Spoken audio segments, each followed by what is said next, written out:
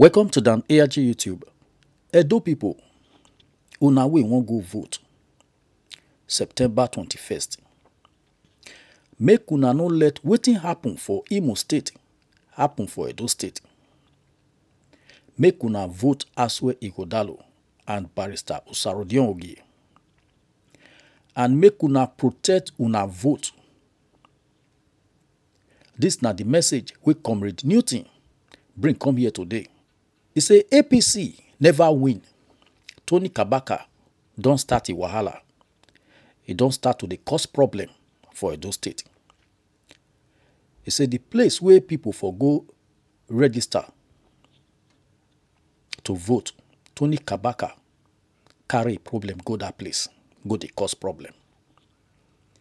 Make I leave you, make you hear wetin Comrade Newton won't talk today concerning Edo election. Yeah, till you bow the man walk or motor. If you not be Panadol, it's a Panadol. Now you be your motor. My own Seniko Kanima said a webona. Ya lema in you wa, na laho. One of the bay Aswan pets. Aswan, era gendana, APC, Yama gendana. They have negotiated. One a boom you, a kinawe Tony Kabaka, you I don't know there. I think Vore Dovano, what name. I wake the man ya a card in a ya was na ya vote. Or ire, it has one molested here. Now, if my area card was billion, what about a election you? You make an eye and they call. A one ware do. Ighodaro Obasekin Wawema or my belly Madeo Wamubo promoting violence. I'm sending this message across to our mothers at home. Near making a mad in APC Yadi. Near only a year do Yahweh. So at APC Day near Dorie of whom we've been wa. Near Dedo Filu Wakwere. Wonderful day from here. I'm bringing good tidings from Odazu Nambo, Mother Gaia, Mother Universe. Kekeve abetin ya fe no igba ora gbona na. Video na. Wa ma ze wo ma wi. Yoni ekoye evo ni mayaga hon kate averima ni le fi no wa katabo we me mo bo kabo hen ebo ni maze o hara me ze do ya we video na. But that notwithstanding, yala se fena ni tie even ni me ne boti a heading or the topic. Meet mama. Now Saturday 24th of August 2024. So I tiene Edo video no. Edo language. Now it is breaking news. Humanity is in big wahala. Make who they sleep, wake up, fight. Then now we deliver one can Asue America anti-America election. Now another heading is that don't allow what happened in Imo State to take place in Edo State. No sooner will tell me the question no better. And I mean where if Imo State here is Okarioba or Hiane or not a Mokao Yana we only one and I do more as a Pogene and I do Muyo Runde Mama Dan near able to Okarioba and Mavo near making I will not hot. And I don't know more as a Pogene and I do Muyo or Yama Yagmoyo. ne maigi no soon Imo State soon. Now, vote and protect your vote. We are with you boy your man are expecting Yawa Oji Mayani Mario boy Asue Ighodaro. No PDP. I will remember you magugwana na ya gbe o okan ya mense do because igwe abi gba ma ya ni rewe bogun na ni bu wo ya ma dan me ho me ya ma dan me ho so ya we gi hu we gaveri ma wo wa ni a make na mo mo ya fe ni amu ya yerun run de mi no de ni ma make na take from your top now ni ma vote ni Asue Ighodaro keke barista Asue Ogie o keke ni Mario boy expect come no yari boy APC expect oye no wanye yo ha so emi bun ni ala se fena do ari ma kere aberi ma bi ma no rowa wakada wa to wa pe mo vi wa no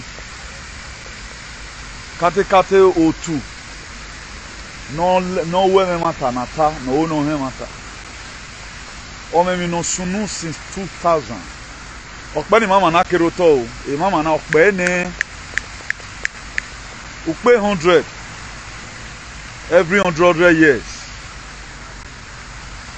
ni agbele ma yan gbon na re okpe ni asun omo pa na te bigate o pa na te bigate wa be nevi wa ni wetiebe iya be vo he ma wa ni o so ma no me go se ba gbona so era egbo emi awa o wa ni so iya we ma bungbe ba gbon iya do gbele nbo mi aya do e kina he iya ba do we emi awero e o wa gadori ukun emi awe no re na o gi agbe wa no iyo wa mo ma pian gbigidi no iya do kun hu ladian webe ni aya kunkun ni mose we awe na batare mi ameni ro na make na ri kun ni nu we awe na we do afun mi kire emi ya fe no teru we gbu we no ni anate abi afi emi abi we kire wa be mukun yo o be ti recover automatically all the weekend egbu ya fe then anything I wa dere then all the way normal heke we gbu I'm all broadcast. Then abemi ya iwa emi kere wa iwa ba we odo si owe obi kukere opapa ya kan ado agwala zo wa no reto iri aya mu enso to ni won woka bo me ya zedo na iyo na vigima use averima use ni aseye momo ni ari okeka bo da me we emeso abuyande iyan all the name of arewe bone you can get video na tan now egbeni ekini awado wa ni iyan we ma bungbe ba gbon na we gbele nbo so ege no we gbera na ti 1918 iyan na wo Spanish flu iyan na we Spanish flu or editing. Now what this stand to call? Hello, if you can hear me, I'm on live broadcast. Now, the 100-something years is not good. I am with Becky now. You know, Kabowa with the way me am raw. Oh, you know, Boko, la we Boko. Aba u Boko ni o.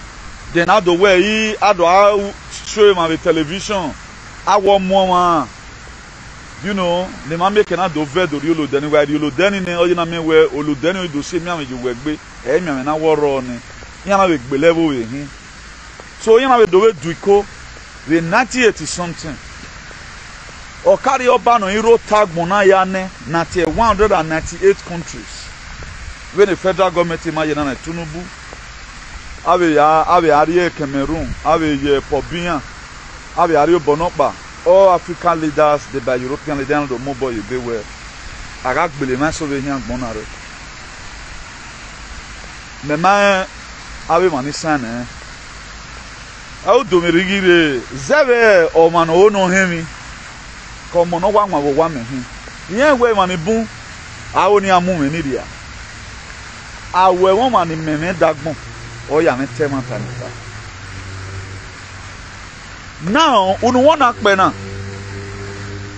2024 rire already uwe ma ya ni beti ebe ni manaje awe be ni matie na ya magbon na gele tie na mi mata no ro no so uwe ni 2024 re yana we mi amebe vela o ai we mi amevela iri oro bona before you know ana wa loke we ya afie we ya yu wa ana we ni dan do ya do ari olode o mana ari olode mi amena amu o yana do aye pe ti ota epe ti uge ya ka bota no ha make na amu o iri ya we yana do wu kun la den o ma vene ma na gbon he o veni me o iwa be ya wewe kakabo but oge we wotagona akpomari emenita yana zogo bian o ina ga wewe a lot of us can attest to it iyeze ti yogo ko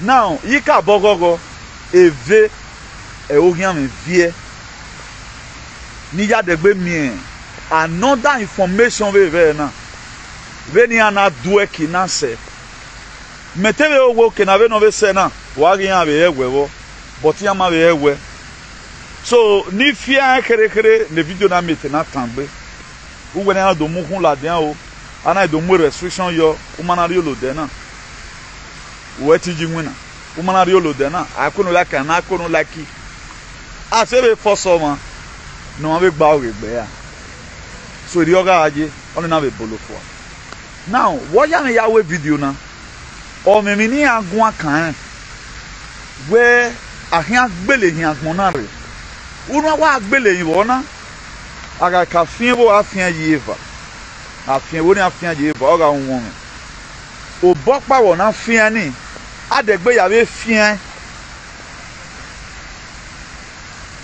yeva na ka fian adegbe ya be fian adegbe be fian yeva again o bo be na be fian yan wo kan ba gbon that come no ri ariye olode na no ri e ti fe adun an mi ya no o ma ni eri me mo boy oga we bi odo ma me ahin oga ri o ahin ona wa we mi no ma gba be na wo ka o no wa gbe wa awa do ejo because of emi ni a emadogwa ni an violele emi na ya ga wewe but emi o pa no ke ka boda me ne abeti manibu ni me social media handle ina ya gbina na yana ya heme yana wa ge emehiro no but ina we gin an we ebi no suru na emehiro if you pe gi ona wa ge sigbina na ni mo pa iya na ya dedogbeli ma ge mama ni ya me emi ma na movie party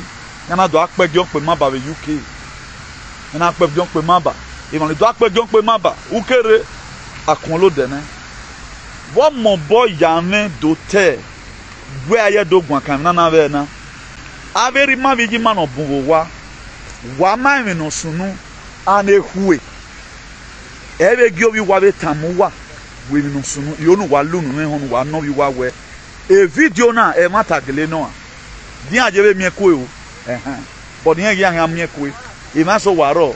Or prefer we no mugbin than to say we are bemiku ni eune no accept we na bemiku no but I tell you gbo ma bejo no na we wa bemiku to me agbo ma bejo abemiku na mi na wa bemiku uwe mayaje manane owe aragba o iwe gavie mayaje nane emi ne ho megi ehun emanu gi ewulo now boy keke na una wo gbele mi ma be we bo abi gbama ewe bo na we am the best owusi megbe o ma no wuwe ma ati won yan la gelewe ni anwin na but why na mi ewe o mo bo ri wulo he o mo pa no da wu na ni awe to na ina do mi ke ni agbon ye allegedly yan la we emi ame no gbe are mi awon na wa gbo money e yaro lode e bokpa nyai e ulo deni ki amemi amokpa ni amakunyo e manekwi ma oni I understand they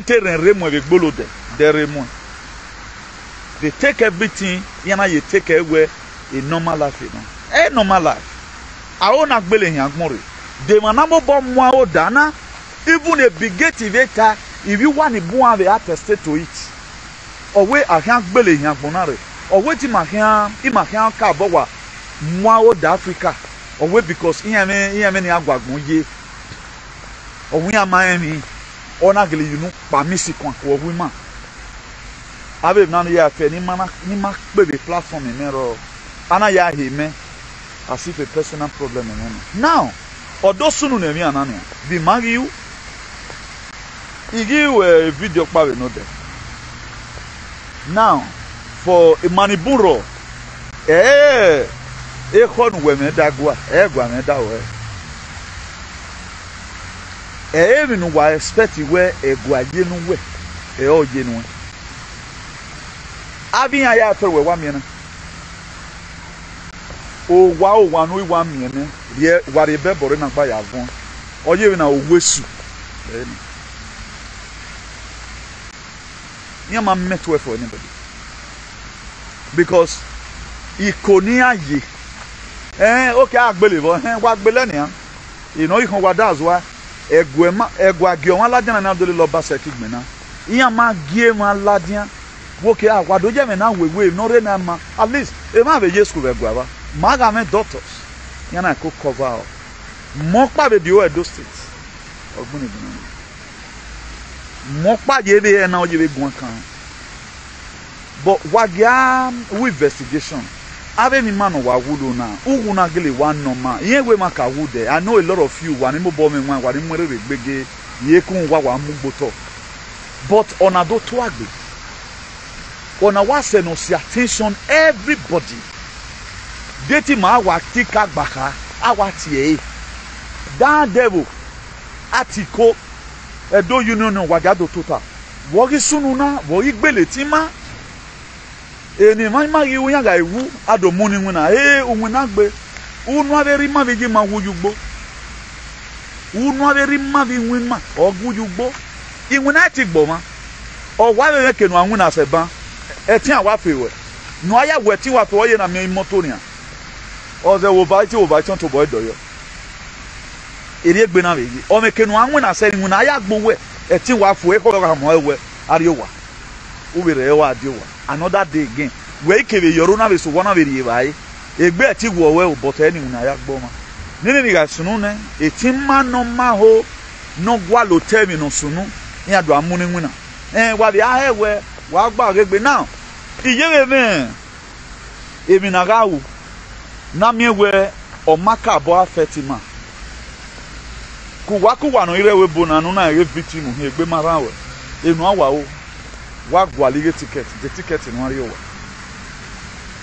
umana ariye ave mi na debe ekibima na ri emiji ave na ni kabo ya worst una ti ariye ave na wa kigwere na ni chemical ye kakabo yen ga mi ba ni chemical ye ni wa han we de banana obe at least obe zeje ida won ma no ko yugbo na wa kun mi yi ke labi ware na then immune system you wari vitamin we the more we are vitamin mari we agbegbo that's the only solution to this very problem which a lot of person is already applying it already. We don't need to start hiding or start pretending we are in a very big mess. Ifagboa no kwa e ma wa ye Ifagboa no kwa wana e wahana no kwa humanity wide. Now, what ya meta when we voting Asue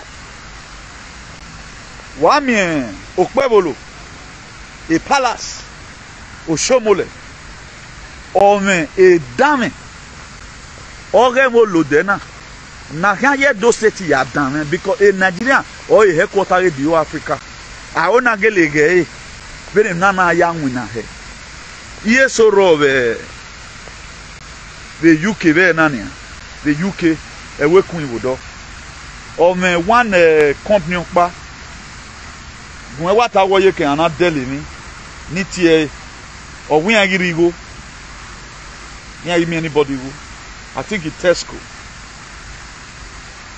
gwen tie no wa o wi agirigo and o be me video ke pa ni ave pe ma wa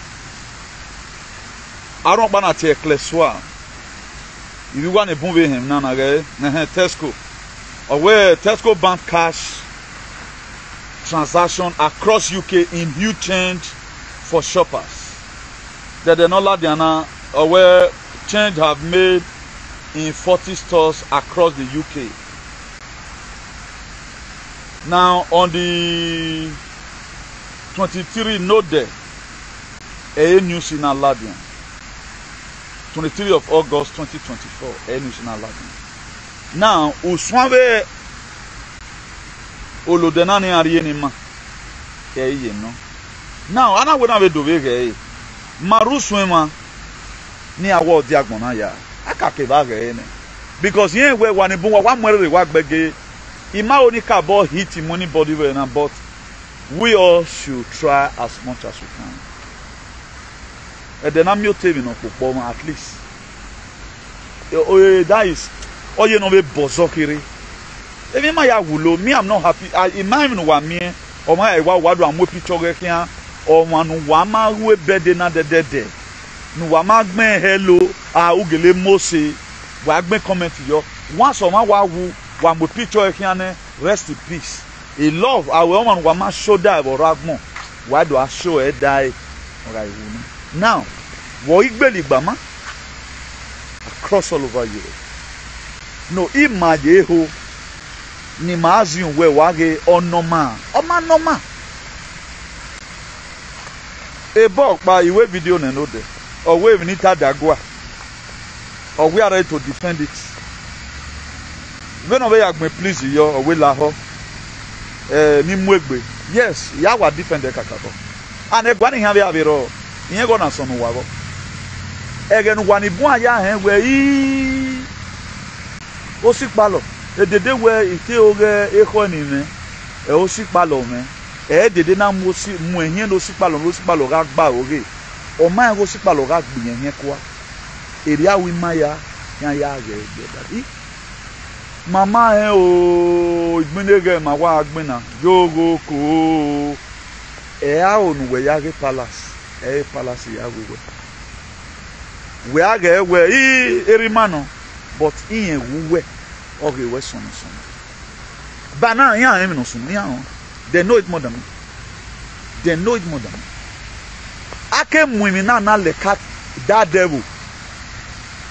Or carry your buyer for no one, no man, even no rain, no matter. A Burundi, or carry your buyer Burundi, Africa country, no young bay. Or carry your buyer Haiti, Atie, in young bay. Was there where? Ona we nana yen be yen kan mo bobo yen ha re ni o wa won se won pa ige ka bo wa we mo John problem go fully iyan be gbe wo se ohun yen mo bobo nana yen kan ti dori lo de na ni ma mi arun pa Donald Trump o yo pa wo man o ye ba wo man o se ewe o ma no mo bogbe Donald Trump do ma ke ti ni radi ye yon pa o ma no mudia ona do tie dan de ma no be me ko no be ma walare wajagba gbinigbina na wa kan wo ya aye na wodo ya me ya we video na wotana ekule swap ya moene no nya wo economic war forum ya moene aba moena o ma be nu weje be ni meje bene ibe brafa ya yopa wo man ya yeva wo man ya brafa liberation army nuna de kanu set up ya ke mwe ari yega no ye na ne bene brafa liberation army gbina iri dan de ma iri an gbina but emi ma vagai iba unu o mu ma now you can pay na rundi ma oni ado ifio boye e page na now o me ni atala dia be ma ni kan pe ni makere 2025 breaking news WF document confirms 6 billion ge di mana hena in 2025 Now, So next. Evani we Gualotevi Kiano Sunu. Yana Domiebe. Niana Gbene Yoto we Eva Nia Ono Wu the 2025. Ya one 6 billion ilahin. Now, Ugme Wana Roto ne. Maybe here. Due to now you call it the $20 one give we have a nerun. Even Nerunia. If you have a TV, we are with Tammy Mamma. What I Nerunia, have it now, then a TV set. Ugma may me none of we on our Agbo Bunume. Everything my car, but why not me? We are not keeping record now. You are here now. We by Upono Degino video. Women now not bullying Bonaro. Of which, I've in my affair, no one, no man, a bat. I can't bullying Bonaro. A cat tearing or worry ma. Kimeke yafe, a tearing. I am my yard digging in my dinner. If you why have a web worry ma be my here. No my swag woman. Imagine anybody who won. Or I be who won. Because Olode ni akunyi magbebe webo. Obi anyeno. Obi anyeruwe. Obi anye. Emi awon si won gbenu ira gbon na me oruwe. Emi ga isunu dama ona ahun mi we ga ijo wisi mi gbe. Atama we ge mi amenu hun mi. Ai ri hun na wo no ari o.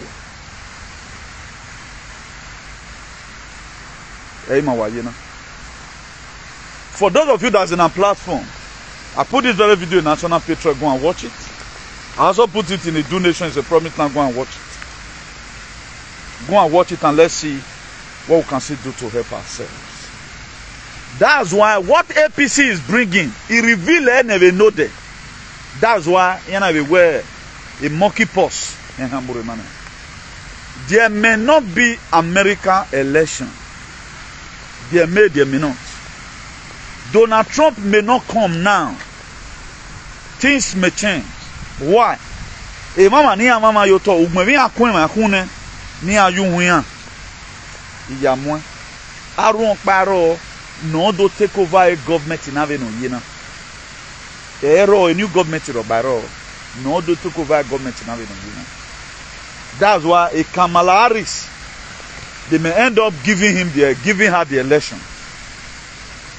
I'm just alleging. It all depends on the plan.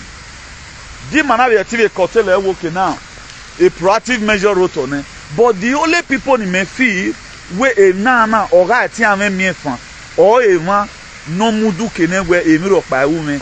You no women in now. Who does it? If no lele mary. Iwa bemiku. Waya bome. Mudu ke kakabo. Woo a rock by way. Only when we are a boo. He didn't wear a wet Tony. You don't need to deceive us. Here, 1 minute can woo. But the way Omak Benny Nike travel here, travel ban. Here you have a mioma. No cabo with Sikene. No tune with Fia Webo. Even out of my son or Wuna. Or Tiger Negbe Zeve Emini. Emi buno iga isunu iyi fianko da we wa give nana no iye ko nwa because ima won anybody do ye me gba lo rin e na koro me na but between man and God emi ne no te gbin na wo we gbin ma no fight against me am wa na ri okun te nwina e giro o se ne atata ke na gbele man no all hands should be on desk all Edo association abroad. Call for emergency meeting. A unity I can't tell you na. And if Fatona they made a mistake in boy a doctor we tama we no yari we no ye no e una ikun. So that ego ni ari no u yari o wa no ya gba ogbe.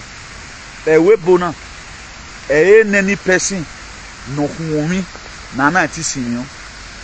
because any evanuria umana careful evanuria una yari GMO particularly no why hybrid in oro uri owepo emini awunya kan ru isoge oni eyan aye mu eko yina awarue egbewo so an baka isakin ye wa baka.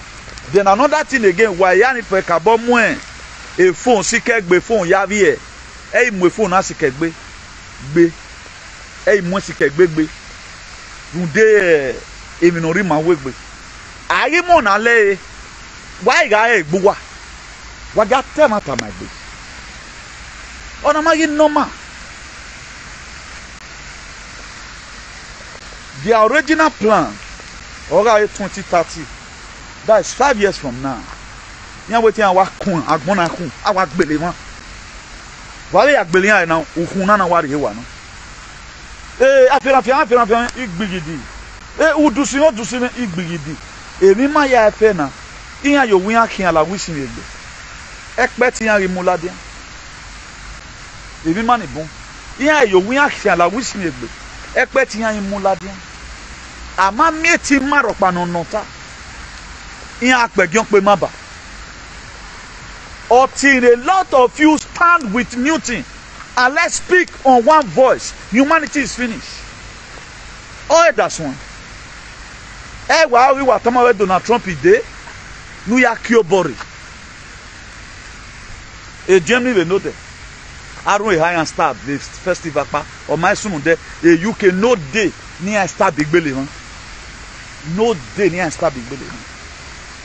No day nation a new gungan or soon na bona yona so aga e gbagbu wagi ma mu mi ni ma hen yo to in agio no na 10 years igbe school I'm a professor so a degree we ni awe school nu yo olugan ni owe nwe be enwo saloboa e me ya ti ya mi no rolo de e bigile ya e hi o ma no Yesu meti be ken ya nwu na hi.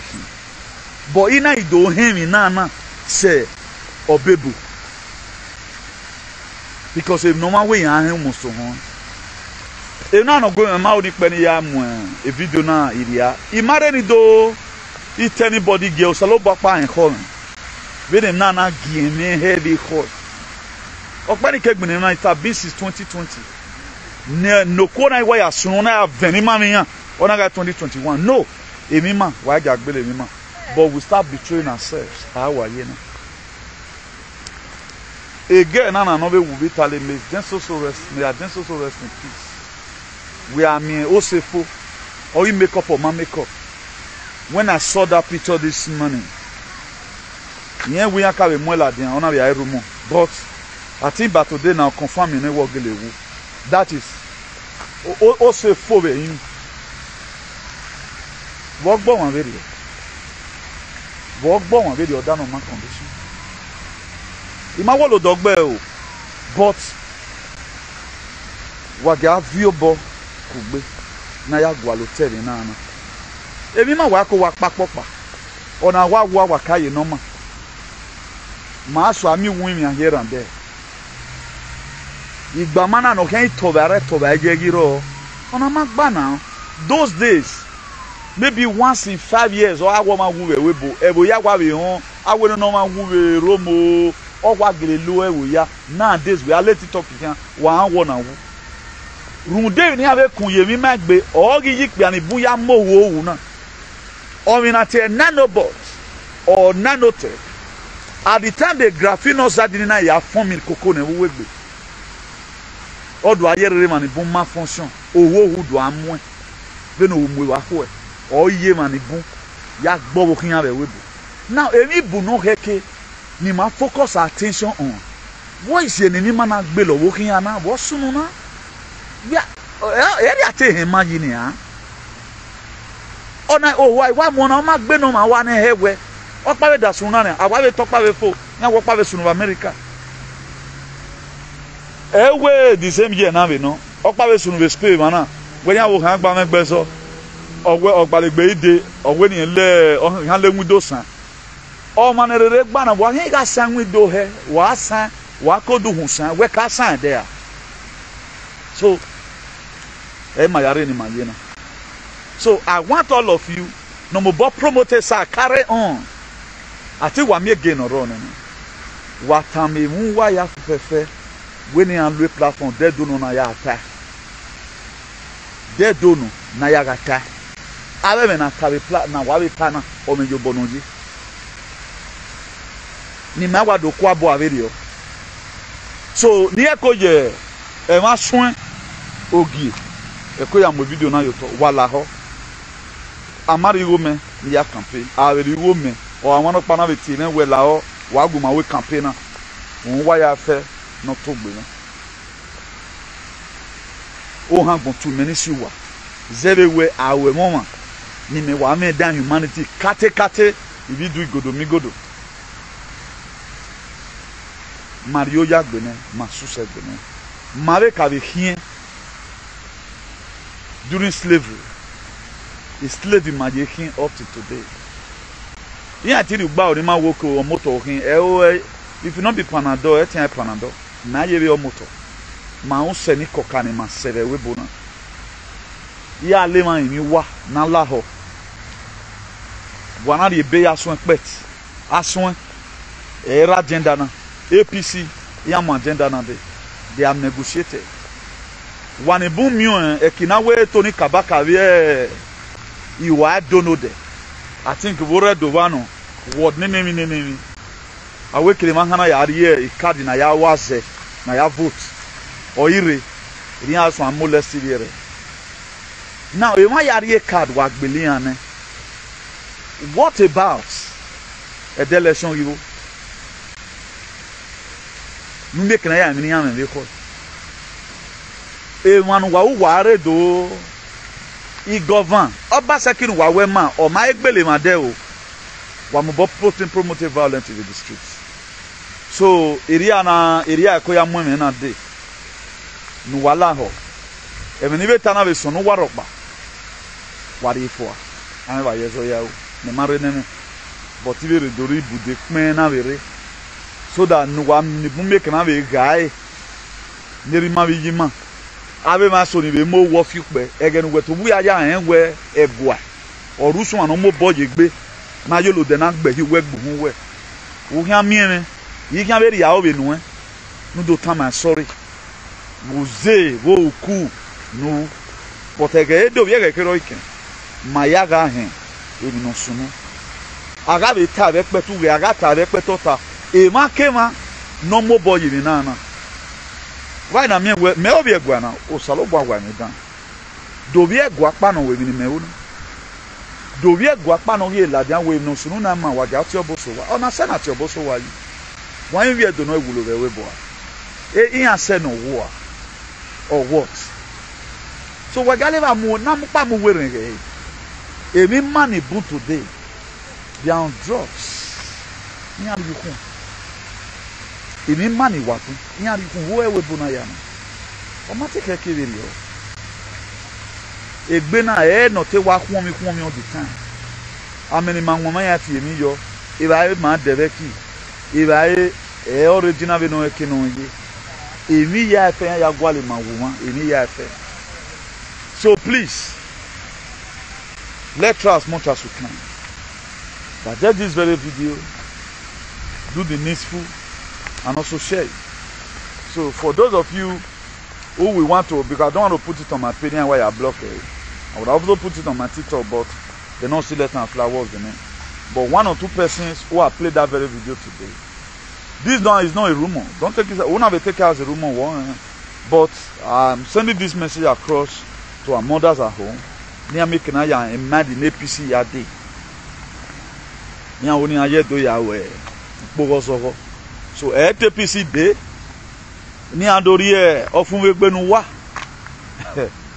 iyan de do filu wa kweren oyin ade so rundigo no lele e mo lo de na hia so no so iyan wuwu po be ya na laho ni ma wu yo fi ni me wori e na ma gwa pa ni wori on we emi ro pa e wu me iyan yi wa be mi ku ne udazi emi no lele mere iwa be mi ku ne irie if no ma ke ni ye ne wa laho wa me hito andame me we ado confess ma me we ado kama event na ya yo ko ma bo ma zebe we ko no mani me be ba who does it the me yo no we ni ya we very me platform every other person me platform I ask me wo me ime ya gbina na gboma ikene mata ya ita but okpa no eva no e ma ne mu na egu amuni e de no we kan he we e ko no me dagua e gua me dawe it's too late and the more no feel who ya support egua iru ya mu calamity de gbe mu oku oyi no ma no wo ko ba wo ko we e de abegbe bana ma we wo ga e ma we no wo ga me na so no so what do money one area sene. So from me here I'll be very high. Now we don't hear from Comrade Newton. Let us know what you think for comment section. If you never subscribe to Dan ARG YouTube, try make you subscribe so that make you for the hear all the things wey dey happen for Nigeria. Make I leave you with this video, make you help us share am. Thank you for watching Dan ARG YouTube.